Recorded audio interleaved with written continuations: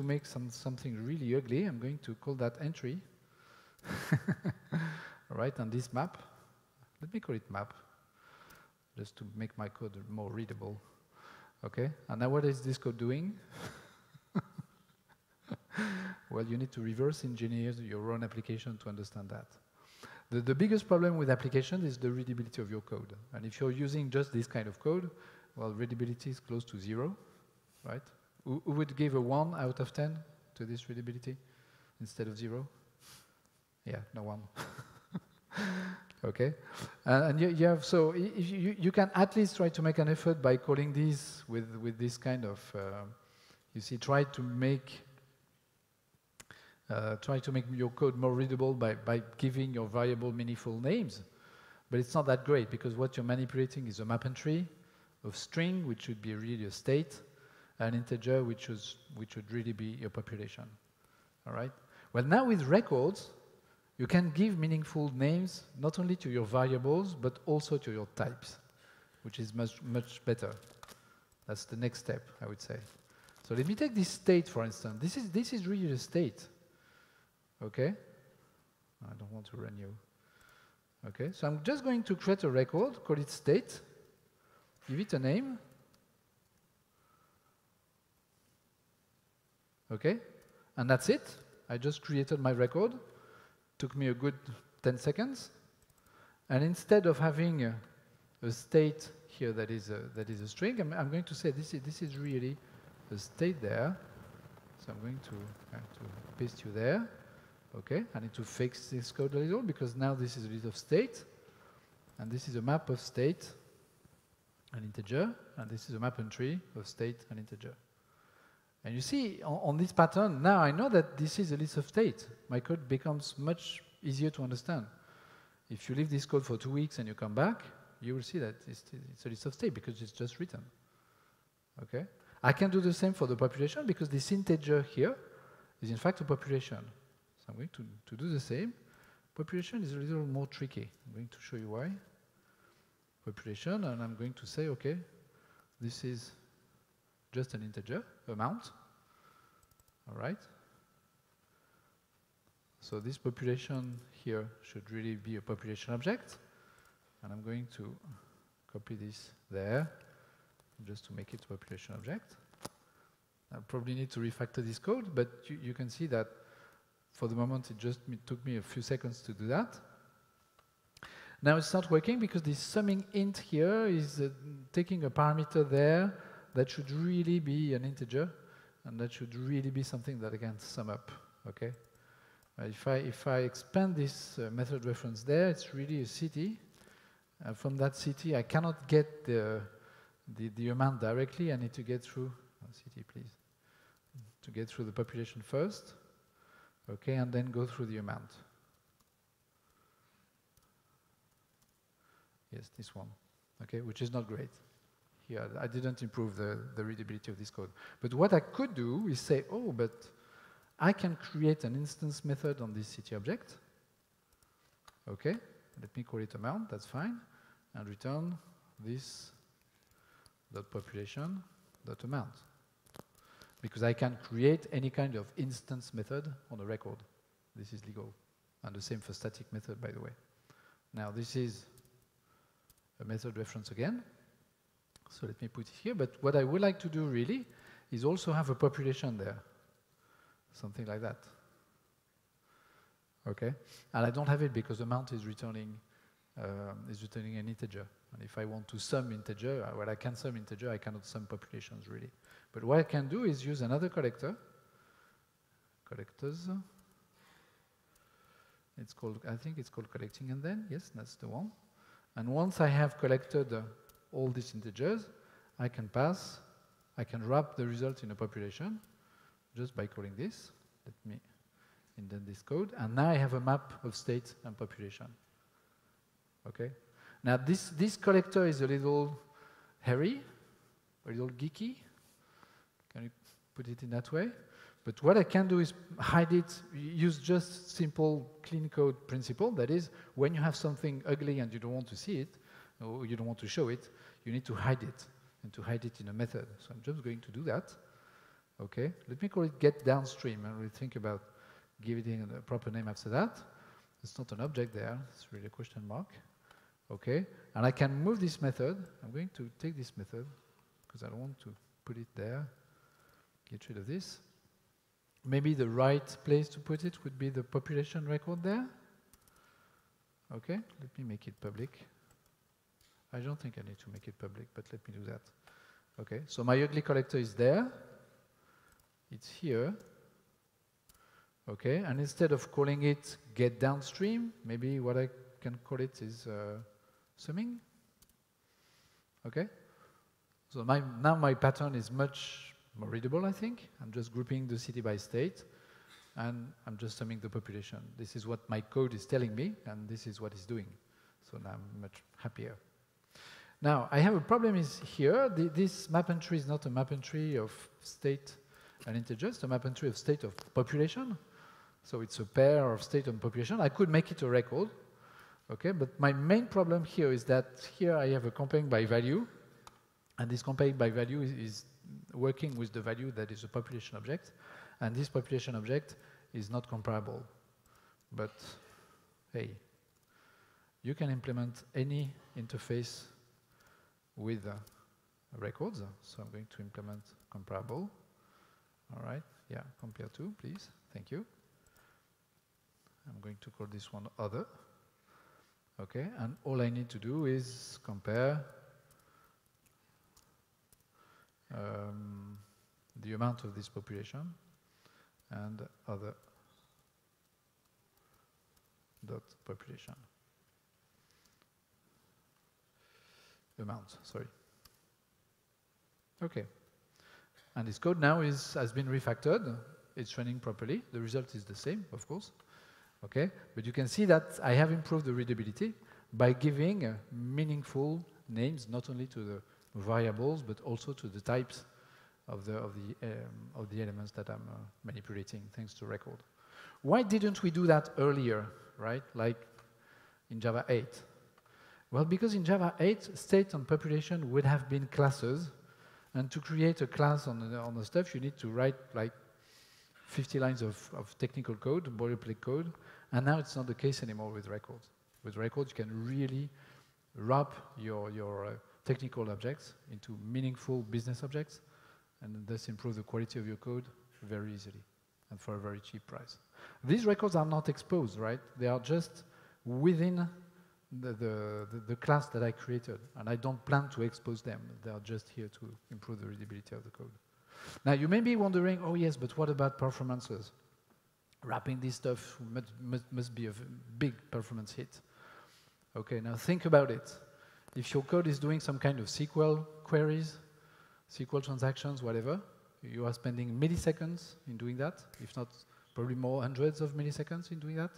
And here we have just in-memory computations, so in the order of 100 of nanoseconds.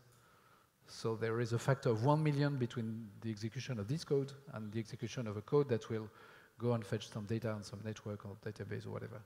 So most of the time, this kind of performances is really not a big deal. It's not a problem at all. So you should really favor the cleanness of your code, the readability of the code over your performances. Great. And that's it for records. Okay. How much time do we have left? 20. 20 minutes? No, because they took 5 minutes at the beginning. So I'm taking them back.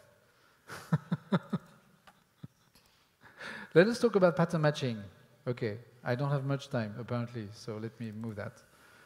This is a shape interface, okay? And this shape interface has several implementations: circle, rectangle, and square. Right? Very classical example. You know what? I'm going to get rid of the rectangle because the rectangle is too complex. Rectangle is a complex object. People think rectangle extends square or the contrary, and it's not the case. No one to deal with that. Okay, let's go back to shape. And suppose you are in a business application. This is your business object model, and you want to add some behavior to your application. You want to compute the surface of these shapes. Your first reflex will be probably this one. Okay? In surface, and then what the compiler is telling you You have circle that is not compiling anymore, and the same for square. Why? Because there is no implementation of this surface method in that. Doing that is really great because you cannot forget to implement this method nowhere in your application because the compiler tells you when you can't do it, which is a safety. It's great to have this feature. This is what you want. But what is the price of doing this kind of thing? Well, if every time you have one more behavior to add to your application, and the reflex is to add one more method in an interface or in several interfaces, okay? At the end of the day, you will have 50 methods in your interface implemented by all your objects. And ask yourself the question, what is the last time I removed a method from one interface in my application? Maybe in 5 years from now, this method will still be there, but you will not have any more business needs to compute surfaces of shapes. This code will become dead code. Why? Because adding code like that within your model object is a code, the code you add is a code that will be extremely hard, if not impossible, to remove. And a code that you add and you cannot remove will become dead code at one point or another. Okay? Just ask yourself, what is the amount of dead code we have in our application? Is it 40%, 50, 60, more? Maybe more. So this way of doing that, on the one hand, is really great because you have this safety. You cannot forget to implement anything there. Okay? But on the other hand, you have a problem because at some point it will become dead code. So let us explore other ways of doing that. I think I have, yes, this method there. I'm going to, the other way would be, okay, now I'm in my business module that really needs to compute this surface, and I'm going to implement this surface method, okay? And I'm going to take a shape as a parameter. Is it the right shape that I took? Yes, it is. Great. And now what I can do, because I have two shapes, that's the interface. I have two implementing classes, and the rule to implement this business rule is not the same for square and circle, right? So I need to do, okay, if shape is an instance of circle, okay, curly brace, then I want to return, oh, I need to, can't you? Shape.radius, okay, the surface of the circle is the square of the radius, can we agree on that? Oh, I need to multiply by pi. Yes, but I can say that pi equals 2. It will make my code easier to understand. Okay, and if shape is an instance of square, then I can return shape.edge times shape.edge. My ID is kind enough to do the, and then if it's not the case, I return 0. I cannot even write a unit test to execute this return.0, but I need to put it because it's an if, else if, else if. And there is one way that is out of this method that doesn't go through any kind of thing, so I need to add that for the compiler to be happy. Okay, what do you think of this code? 0 or 1 on, on any kind of rule? It's ugly code, right? We all agree on that. Yeah, okay. We hate instance of, don't we? Who likes instance of? Yeah, no one. It's great for demos. Sorry? It's great for demos. Oh yes, it's great for demos. I think you will love instance of in the next 20 minutes. I said it, okay? Well, the first thing we can do to improve this code is to say, okay, but this is a circle, and this square is a square, okay? And I'm going to say, okay, but this is a circle, this is a circle, and this is a square, this is a square. It makes the code a little less ugly. Previously, I could only, sorry, oh yes, I have one more there, thank you. Previously, I could only put types after instance of. It's a circle. Okay, that's a circle. Okay, I could only put types after instance of. Now I can put something that is not really a type. It's a type plus the declaration of a variable. And these two stuff, circle, circle, and square, square, you could see that as just syntactic sugar, and it would work. Nice thing to have. But it's much more than that. It's a new concept within the language, which is called precisely pattern matching. Because what I'm really asking is, does shape matches the pattern circle, circle? Okay? Is shape a variable that could have been declared with circle, circle, or square, square? So this stuff is a pattern. Instance of can work with a pattern. Okay, we're going to put patterns everywhere in the language, so you'd better be aware of that. Right? And this circle variable is a binding variable for this pattern. And I can have more than one binding variable in a pattern. We're going to see examples of that. But I still didn't fix my problem. And my main problem was, if I want to add a rectangle, for instance, this code will still compile. And now I'm in trouble because I lost the security I had with interfaces, where if you add one implementation of an interface and you forget to implement the surface method in that implementation, the compiler will help you, will tell you you forgot one implementation. Well, this if, else if, else if, else if has the structure of a switch, right? So we could write it with a switch. Who likes switch? Ah, we have more people that like switch than people that like instance of. Well, that's great. So now switch in 17 are expressions. So I can return switch just like that. Previously switch was some kind of weird stuff. Now it's an expression, so it's better. And what I can do with switch is add patterns to switches. Okay, circle, circle. Could I have it with the square? Oh, yes, you can. All right. Previously, I'm going to get rid of this and say that by default, I should return 0. Now, why aren't you compiling? Oh, because that's a preview feature. Can you accept preview features? Yes, you can. Great. So I have activated preview features. Preview features are great. Okay? You don't need to download some kind of separate stuff to get them. If you have a regular JDK, the preview features are in it. But you cannot use them by accident. So you cannot use preview feature in your production code, something that you want probably to stay away from, because you need to activate them explicitly. Right? At compile time and at runtime. At compile time and at runtime. All right? So now this is a switch expression. It may return a value. I have this new arrow-like, lambda expression-like syntax there to use it, which is really nice. I do not have this great fall-through behavior anymore, which is also a great idea, I think. All right? And I can put patterns in a switch. Okay?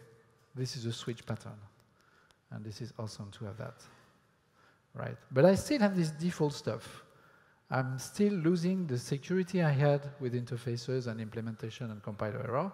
If I had a rectangle, the surface of my rectangle will be 0, and I don't want that. But I have another feature that I'm going to activate, which is the concept of sealed types. A sealed type could be a class, abstract class on interface. I'm going to show them to you, to show that to you with interfaces. And a sealed type is a type that knows its implementation. Okay? So it's going to be circle and square. Now my code is compiling because circle already implements shape. But if I try, for instance, to go to rectangle, okay, and say, hey, you should be implementing shape. Well, I have a compiler error there because rectangle is not allowed in the seal hierarchy. And I also have a compiler error on the shape side telling me, hey, you have a rectangle that is asking to implement you and you don't allow it. So I'm going to remove this code for the moment. Okay? And now if I go back to this stuff, now I have a sealed type. Okay, so the compiler knows that a shape can only be a circle or a square. And you can see that this default now is grayed out because it can see that this branch is not necessary anymore. I can get rid of it. Okay? And if I go back to this stuff and say, oh, but you should really be implementing shape, and I'm going to tell the shape that you are allowed to implement it. Now my code is compiling, but now my switch, let me go back to this switch. Now this switch is not compiling because I forgot a branch. Okay? So you are getting back the security given by interfaces with the switch on sealed types. Switch expressions plus pattern matching plus sealed types are really meant to work together. Okay, so this is the width. This is the 8, and this is the width. Okay. So now you have, I mean, you have the best of both worlds. You have the security that used to be given only by interfaces and implementations, and the fact that you do not need to put your business code within your object model anymore. You can put it outside of it, and then if you do not need to compute surfaces anymore, it will be much easier to get rid of this class and this method. Okay? I think we still have the time to show more about pattern matching, do we? 2 minutes. 10. Sold. You saw that? We have witness. We have 2 minutes. No, 10. We have 8 minutes. 10. We have 8 minutes, plus the 5 you took at the beginning. That's 30 minutes. I don't need more than 30 minutes. Okay, so I'm going to directly go. The next pattern matching that we will have, and it will be a preview feature in 19, is called record pattern matching. Okay? And instead, basically, instead of writing this code, which is, Instead of writing this code, I have a record, username, user age. I will be able to write this one. Because we know that a record is built on components, right? Components are really a new notion in the language. You can find reference to components in the reflection API and also in the annotation stuff. Okay, so now you can write instance of user, which is a record built on name and age, and you can also get a reference to your user record if you want that. This is a preview feature of 19, so we will have in a few months now as a preview feature. And you see that this is a pattern with 3 binding variables. I told you that you could have more than 1 binding variables in the stuff. We will have also pattern matching for switch. So I just showed that to you. I'm going to switch that to okay. This is basically the code we wrote, but it will you will be able to, okay, this is the one I wanted to show you. You will be able to write this kind of code where you mix record pattern matching and pattern matching for switch. So instead of writing the code that we wrote, where you would call the accessors of your record, you can directly deconstruct this stuff and be able to play with the edge for the square on the circle. It should be rectangle and not square. Okay, so we are mixing both pattern matching. The next step, not necessarily in that order, would be array pattern matching, where you can deconstruct an array. So that's the kind of code that you could be writing, and you can write this code right now. You see that you can use the binding variable array within the Boolean expression because it makes sense to use it there. Okay, but with array pattern matching, you'll be able to say, oh, but this array has been built on S1 and S2, and then S1 and S2 become binding variables of your pattern. So you can use them directly. And if it's an array of circle, well, you can mix them both. Deconstruct your record and put them in the array. It is still an instance of, right? I told you, you're going to love instance of. You didn't believe me, but you will, trust me. Okay, and if you have an array that is created on a point, and a radius, and the point is itself a record, well, you can write this kind of code. I think that you can very easily write completely unreadable code with this kind of pattern, so you should not go too far, or unless you want to go too far, you can do it. And you see there is also this underscore there. It's the I don't care about this variable pattern. Okay, so if you don't need the radius, if you just need the center of the point, you can say, okay, I don't need the radius, and this is how you're going to do that. What lies in the future with pattern matching? So array pattern matching is in the future. Nested pattern, deconstruction using instance and factory methods.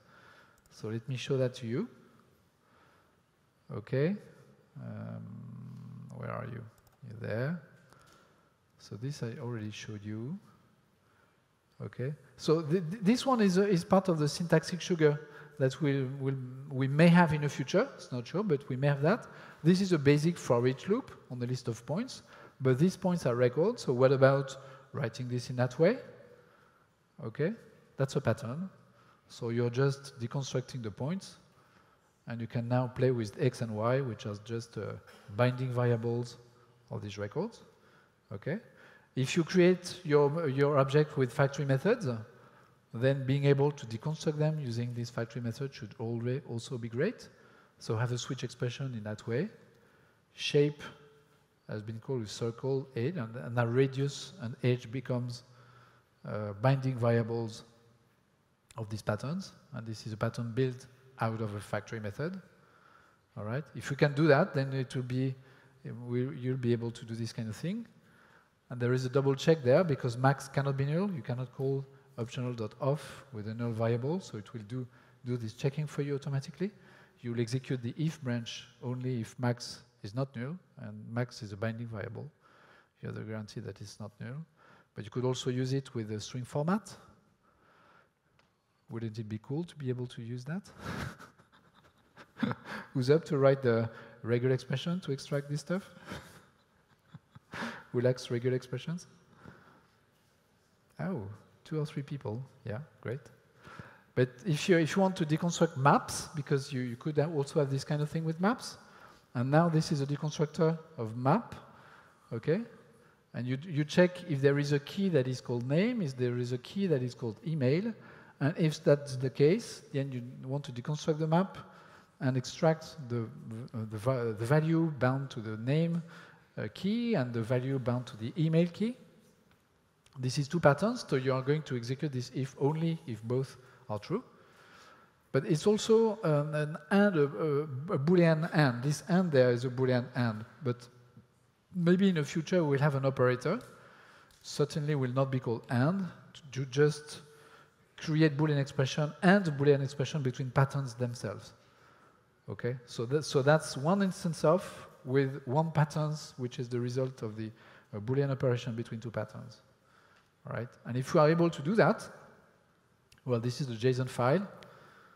Okay, to deconstruct a JSON file and to analyze it, you can just write 1 instance of, which would look like this one. That's just 1 instance of. Okay, I told you. Okay, and if one day in the future we have map literals for Java, which is something that has been present in C#, for instance, for years, okay, then it could also be used as a pattern and write this kind of thing. Map instance of.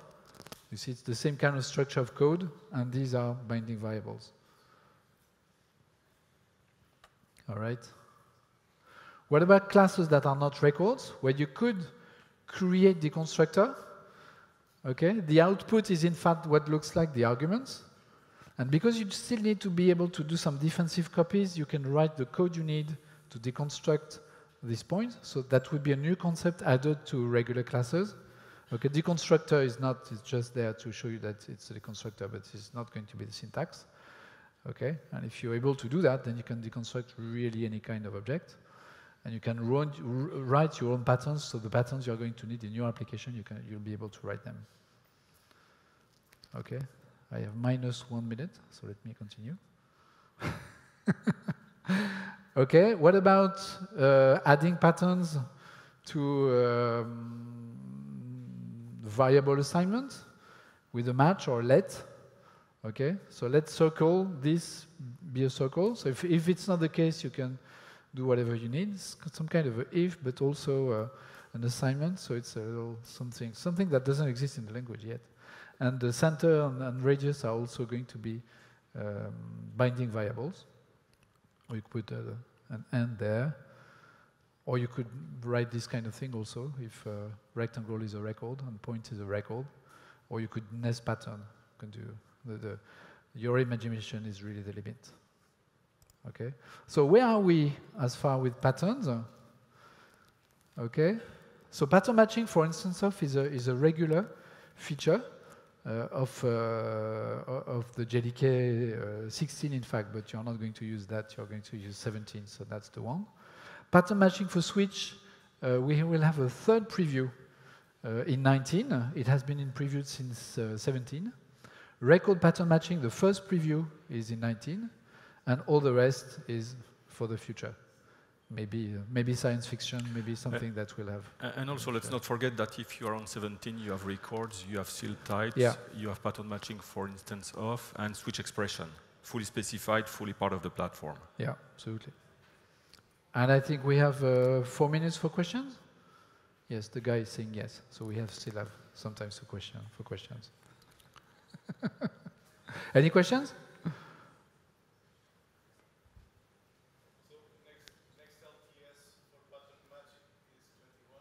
Yeah, so the question is about the next long-term support version. So the next LTS will be 21.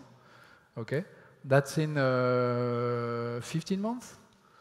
Okay, the next September is the 19th, so it's 1 year after next September. Yeah, so the next LTS is very close, in fact, less than a year and a half. Meaning that there are probably things that will go as final features. So if you're planning to move to 17 and you're planning to move that in 2 years, maybe you should target 21 instead of 17 and get all these new and shiny features that we just showed you. Okay? Yeah, question?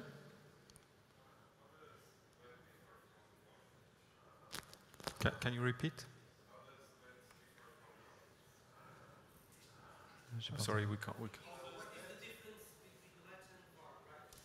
Oh, what is the difference between let and var? Var is just a declaration of a variable that you can use now in any method. It's only for local variables, and the compiler will guess the type of the variable you're using. Okay, so it has nothing to do with pattern matching. If you use let, which is something that is not specified, people are just talking about it, so it may change like 10 times before it makes it to the JDK.